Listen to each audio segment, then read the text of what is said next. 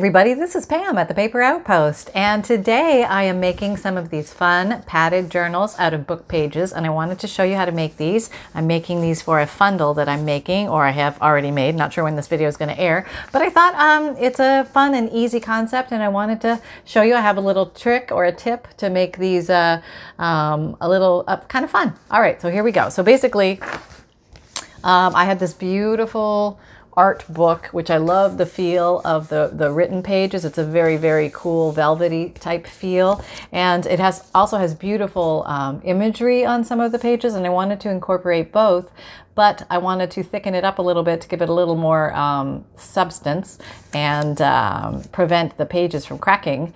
So here's what I did. I'll show you. Okay, so what you do is you take out two of your favorite pages. That would be two favorite pages from a book. And I have a written page. This is just what I happen to pick. You can use anything. Okay. Written page and a pictorial page. And you want to have one side where the writing is the right way up, and the other side, okay, so this way, and then the other way, you want to have it upside down. So these things are going to show, and just because of the way I did the design, my pictures showed up on the inside, but you could easily do it the opposite way, but that's the way I wanted to do it. Okay, and also that way when you peek into the book, the inside is actually into the book, into the pocket. It's actually already decorated for you, which is kind of neat.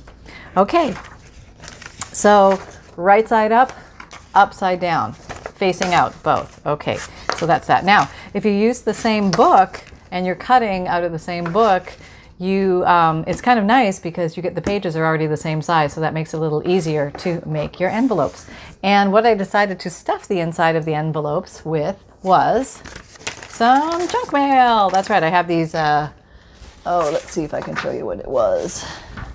It's like a newspaper, like one of these, you know, Business Observers or something, some kind of newspapery thing, but pretty much most newspapery, magazine-y type junk mail will work. And I found that the magic number seems to be 4 pages. So if you have 4 pages, that works well. Let's see, do I have 4 pages? Yes, I think I need to trim this one. Oh, okay, a little tip. When you cut these for the inside, make them a little bit smaller than whatever you're working with. So this is 8.5 by 11 standard copy paper size.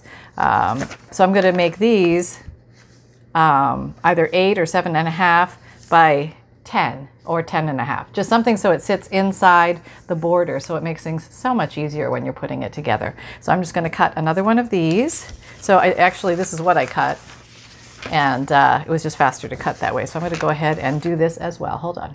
Okay, so I did 7.5 by 10.5, which happens to be the same size as this one. They don't all have to be cut separately. So if they're together, if they have a spine, just leave the spine there. Unnecessary to cut it apart. Okay, so what I would recommend is if you have a fold in them, sometimes you want to just kind of get the fold nicely out a little bit, but don't worry about it too much. It's not a big deal. You can even turn it over if that's easier, or put it underneath and make that the bottom one. There you go. But first thing, I've done this a couple ways already. As you see, I've made a few, so I'm trying to give you my tips as I have them. But I just put a little glue here. And initially, I was taking each individual sheet or 2 sections of sheets, laying them down, and then I would take the next one, wherever it opened, I would also glue this, but I found that step to be unnecessary. So I think if you get that, and you get this in place, if everything goes smoothly, now this is going to be upside down. This is where you want to double check. Right side up, upside down. Okay. Okay. And if you want to glue every page, glue every page. If you want to paper clip it all together, that's fine too, but I don't think it's totally necessary. Now you want to line as best as possible, and here's a little tip trick beyond the padding. So flatten it out. Oh, yeah, okay, see, it moved. All pans, mice, and men. Okay, so if you find that even though with everything you've done to try and cut your pages the same size, They still don't cut actually to the edge because just that's the way they came out of the book. Now is your time to go ahead and just cut them so they are the same size. So hold on. Actually, I'll just do it right here. I'm not going anywhere. Not going. No, I'm right here. I'm right here. Okay, so that side looks pretty good. Just line them up as best you can. And because you're going to be folding the paper, there's always going to be some unevenness on the corner. And this will help deal with some of that to begin with. Because remember, paper does not stretch. So you're going to be asking it to stretch because we're creating folds, but it doesn't stretch. But the reason why it's working in this situation is because we're giving it something padded to fold around, and that helps avoid a sharp crease where the paper would more likely break. Okay, so now we have to decide, okay, this is the first thing if you're going to sew, which I recommend with this. You could also do washi tape on the edges if you don't sew. That's another option. Okay, maybe we'll make one of the, depending on the time. We might have time to do that, yeah. Okay, so here, I'm just folding up, and this is my random, I'll just tell you because I know somebody's going to want to know. It's about 3 inches up. That's just what I thought would make a nice size envelope. And so now what I want to do is I want to flatten it out straight again, but I know where my fold is. But I want to come along, it actually wasn't necessary to do the fold at that moment, but I want to come along and sew the bottom, okay, of, remember, look at your thing and see what way, maybe I'm doing it wrong. Yeah, I am doing it wrong. Okay, you want to look at it, okay, this is looking at you right side up because that's going to be the inside of your envelope. And then you're going to fold up from the bottom, and because you put this one on upside down, it is now going to have stuff that's right side up. So it's really important to double check before you commit to securing it in any way, shape, or form that you chose. That funny noise is Sunshine moving the garbage can around the room. Yes, because apparently it needs to be moved. So if you hold everything in place and you cross your fingers and your toes, and you can clip it. I mean, there's nothing wrong with giving a little clip. I have not been clipping, but I will clip for, it's probably good practice. Okay, here we go. Sneaking in with the machine. And oh yeah, so I don't want to do that yet. So this is the, whoop, back up, can't see. The inside lip of my envelope. So I'm going to open it up, and now I'm going to sew that together. And you could do straight stitch, you could do zigzag. I think I'll do zigzag. Okay. Nope, I'm doing something else funky. Okay, let's not do that one. I meant to do zigzag, which is 4. I'll do a wide one. Okay, here we go. I just figured I'd have a better chance at catching all the pages. It's probably a good idea to do maybe 1 or 2 stitches at the back and the front to anchor it in. I forgot, but I'm going to do it here. Here we go. Now, because I'm not using the proper bobbin, I'm using a metal bobbin, which is sacrilege, apparently. And saints are turning over in their graves because I'm doing this. I'm dropping stitches, so that's what you get. But I think it looks kind of cool in some way, shape, or form. So I'm calling that on purpose. Not really, but I get to use up all my threads because, you know, I'm going to eventually switch over to the plastic bobbins, but I spent hours, I tell you hours, loading my metal bobbins, 6 months ago. And I don't know. I just have this urge, like I gotta use them. I gotta use them. And my machine does clunk along. It's not happy about it, but it does. What are you chewing on? Oh, look what you've gotten yourself into. Would you like to show us what you have there? No? Is that a piece of fabric? Sunshine? What are you eating? Yeah. Okay. Thank goodness you just chew on this stuff and you don't swallow it anymore. Okay. Can I have it? Can I have? No? Okay. Let me go handle this. I'll be right back. Okay, we exchanged for a Cheerio, and I got my piece of fabric back. Okay. Okay, so at this point, whoops, I have just sewn this together. So that is going to be my lip there. Another technique, which I didn't show you here, but I have one. Let me see where I did. Oh, this one? Let's see if you can see better here. Was it this one? Yeah, I actually did. I folded this top part back like that, like it made a little lip. You can see it. See, there's a little lip there, and it just makes an even stronger edge to your pocket if you want to do something like that. So that's another option, and maybe I'll do that on the next one. But let's just carry on with this process. Here we go. Okay, so now There we go. More light on. I don't know why I have a big shadow there. Sorry.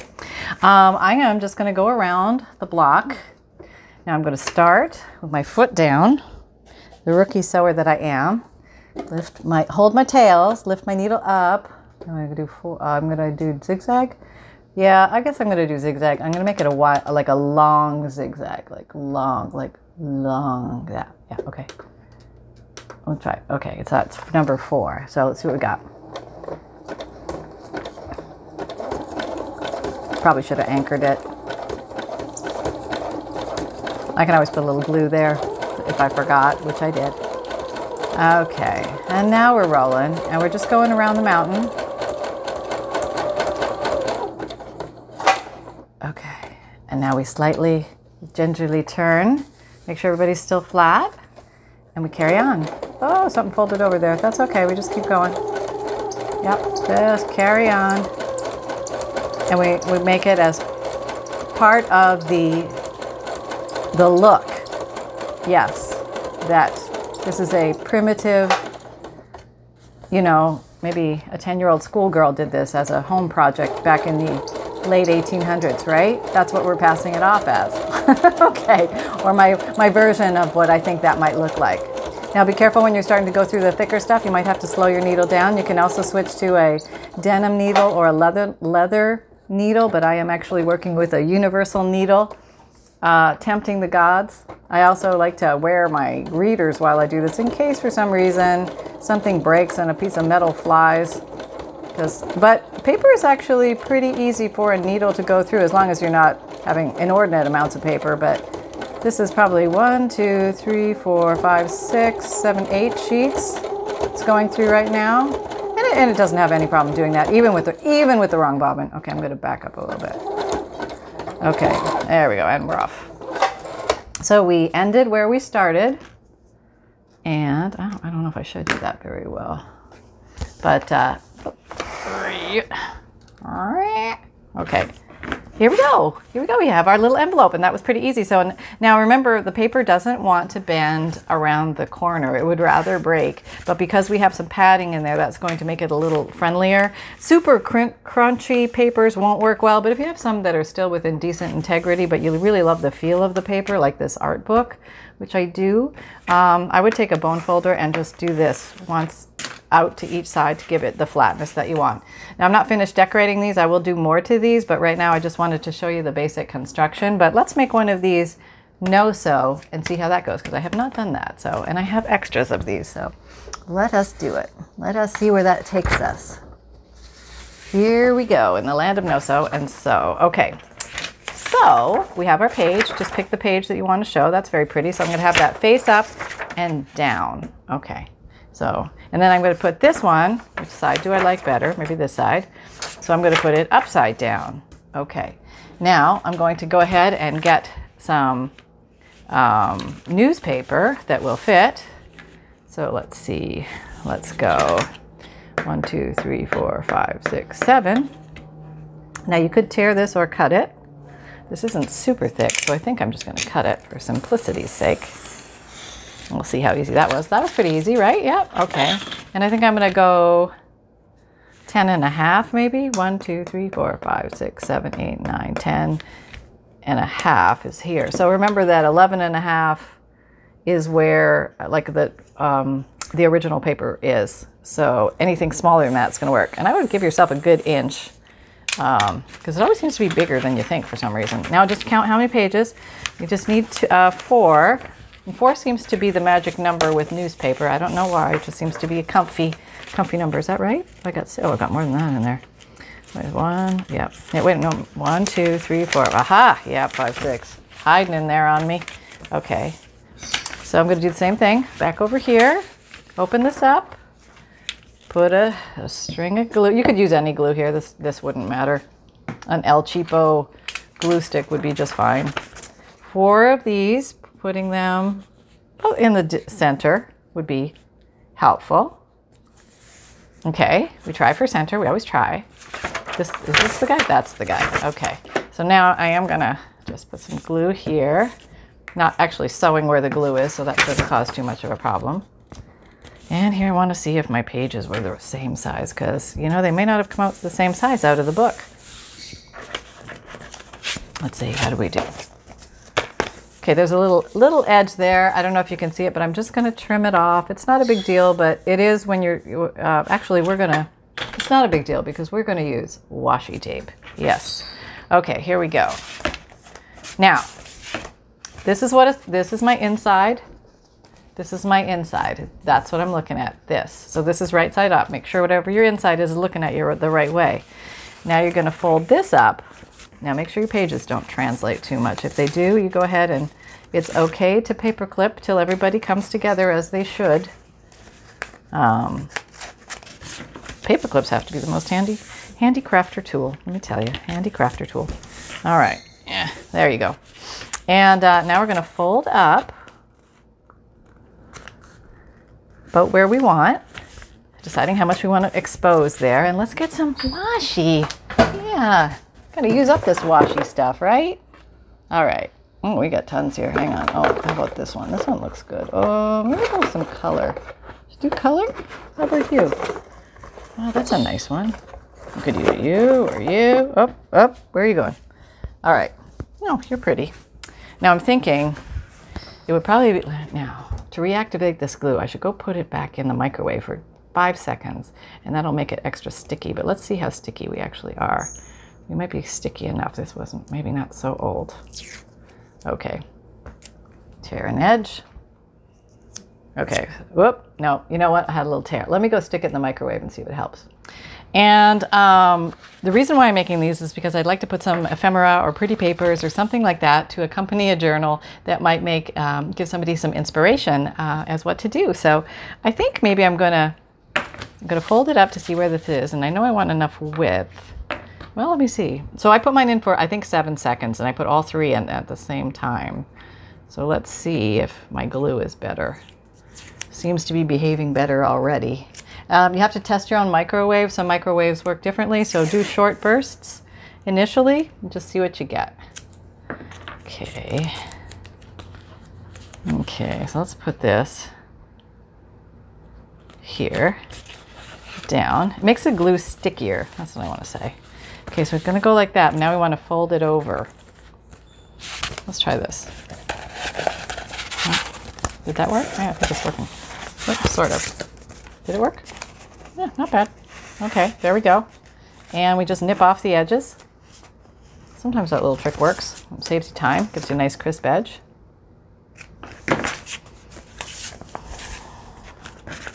So now we have that. Voila! Very cute, right?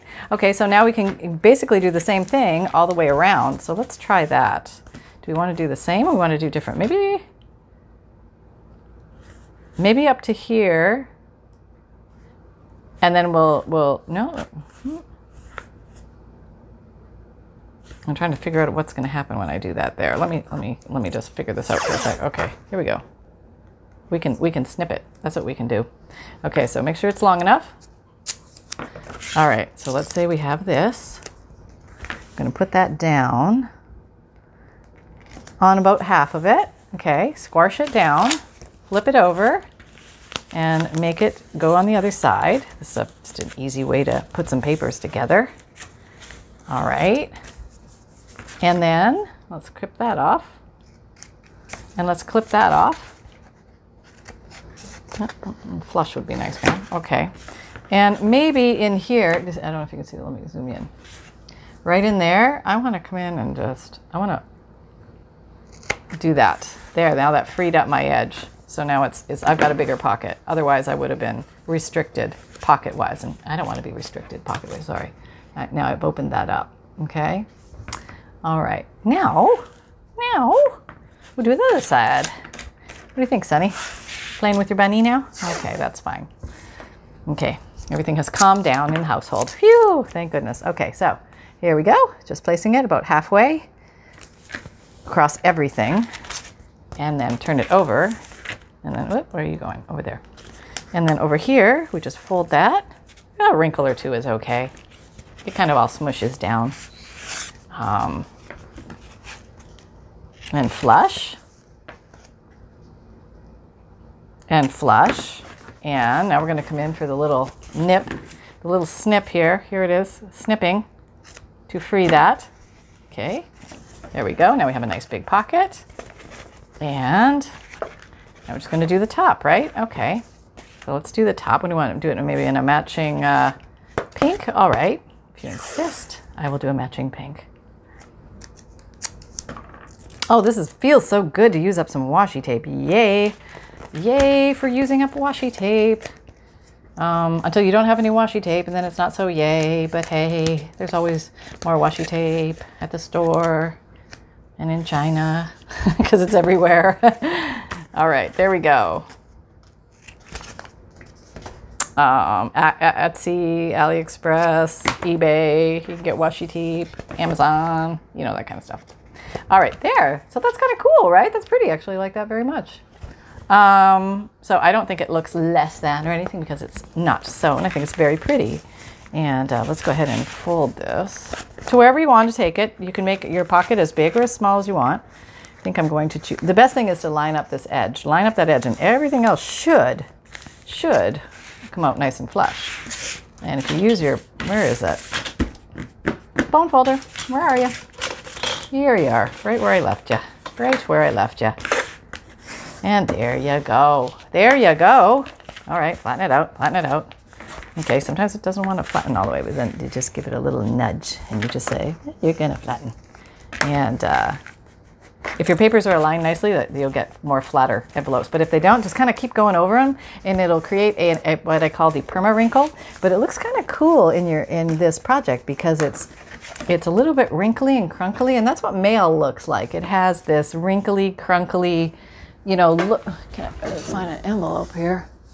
All right. Of course, everything looks perfect. You know, no, it's not like that in real life. I can't find an envelope right now. You know how they have wrinkles? They have wrinkles of time. But there, very easy, ready to stuff. Lots of room, decorated on the inside and out, and it's padded. Probably not okay to send through the postal mail, but very nice to use for happy mail or gift giving, Christmas gifts. You could load it with recipes or poems or stickers, or if you have old or vintage ephemera, you could put it in there. You could put pretty book pages or pieces of pretty scrap paper or scrapbook paper or cutout images from magazines. I mean, you could just, there's like 101 things that you could put in here and decorate these up to go with any lovely gift. So I hope you enjoyed this little fun project. It was very easy, very quick, and so or no so. So there you go. So do you have anything to say, my love? Do you have a few words for the lovely people? Okay, here we go. Yes, hello. I'm a little warm. It's a little warm in here, Mom. It must be July in Florida. No, it's August. Oh my gosh, it's August. Oh. Okay. Well, okay. Okay, I'll turn the AC down. Would you be like that? Yes, I would like that very much. Thank you. I'm wearing a fur coat, for goodness sake. Has anybody noticed I'm wearing a fur coat? And it's hot in here, Mom. Turn the AC on high, lower, whatever it is. Just make it cold. Okay, I got the message. I got the message. Okay, well, there you have it. Won't argue with that guy. And thank you very much for everybody who chooses to spend time here at the Old Paper Outpost. And I am always touched and tickled pink to see your guys' comments and very kind words. So thanks so much for that. And for those of you who have been around a while, thanks for hanging. And for those of you who are new, welcome aboard. And I'm just going to give you a little info about me and the Paper Outpost in case you haven't heard this before, but my videos, they come out Mondays, Wednesdays, Fridays, and Saturdays, 7 a.m. Eastern Time. My podcasts, which are audio and new material different from the videos, come out Tuesdays and Thursdays, and you can listen on Apple or Spotify, and it's free to listen to. And I have I'm in my third year of podcasts there, and the topics are all junk journal, paper crafting, life of a crafter, answering crafty questions, and such. And I have a free monthly email newsletter. If you don't know about that, join up because you get a free digital image emailed to you every month, as well as a checklist of supplies, a note from the bookmaker, updates from me, and a junk journal tip. And I have a Facebook group. Come on and join the Paper Outpost Facebook group. We're having a lot of fun over there. We're creating things and showing each other what we're making. And there's weekly and monthly challenges, and it's all fun. And you can do any challenge from an old week or an old month. Just have fun and see what others are making. You're going to find it a great pool of inspiration with friendly people. So jump on aboard and have some fun with us. And I have an Etsy shop where I sell my FUNDLES, which are my old ephemera collections, old papers, ledger papers, digital, not digital, old postcards and T-cards and hand-dyed papers that I have made, and hand-dyed book pages, and all sorts of really unique and interesting book page, all sorts of stuff. And it comes in a 100-pack, and it's hard copy mailed to you. And if I have those available, you'll see the FUNDLES section on the left navigation bar. But if they're not available, then that section is not there. So what else? I also sell journals in there when I have them available, as well as bundles, which are unique collections of different things that I make, and I put them in a bundle and sell them, and those are hard copy mailed to you. And then I also sell vintage digital kits, or printable downloadable kits, or digi-kits as they're called. Basically, they're all the same thing. They're downloadable files that you purchase, and then you print them out at home on your computer's printer, and you can just use them any way you like, basically. And I have an Amazon shop. It's called the Paper Outpost. So if you can't remember what the link is or where to find it, just type in Google Amazon Paper Outpost, and it'll bring up the link for you. So it's an easy way to find it. If you're looking for any favorite tools or supplies that you see me use all the time, I try and put everything in there. And I also have, you can find me on Instagram, Pinterest, Twitter, LinkedIn, and Facebook. And all the links to everything are in the drop-down description box below each video. And if you find value here, please like, subscribe, and share, and click on the notification bell. And remember that fun can be simple, and create with reckless abandon, everybody. Let's use up our scraps. Take care. Bye-bye.